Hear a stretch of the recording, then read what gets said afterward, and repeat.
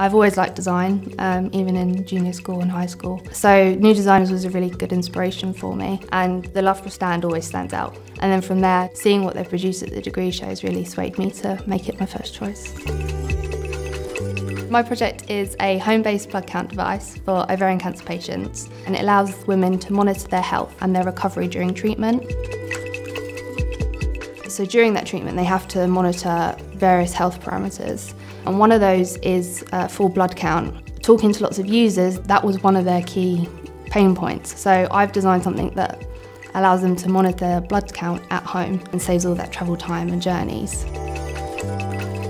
One of my best friends, her mum went through ovarian cancer, and then she got me to talk to some of her friends that she's been through the journey with, and mapped it all out, and these blood tests kept coming up as an inconvenience. So I was like, what can I do to help them manage that?